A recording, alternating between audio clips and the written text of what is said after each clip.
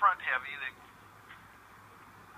got bigger chest than you would imagine compared to their rear end. Great companion dogs, though. They're not particularly athletic, if that's something you're not particularly looking for. They're part throat pillow, part dust mop. What you say? And you can't be in a hurry. You'll see that here in a moment. David Fitzpatrick is the owner-handler. David, of course, was the owner-handler. Yeah, there's that little side to side. It's kind of like, I always feel like they're making, for every 2 steps forward, there's 1 step back there. Look at that. Might not know what's going on under that coat. Hope he doesn't find the cookies I've hidden under there. There are sacred dogs in ancient China. Anybody who tried to smuggle one out was put to death. Queen Victoria got one and they couldn't deal with her, so that was the beginning of the export.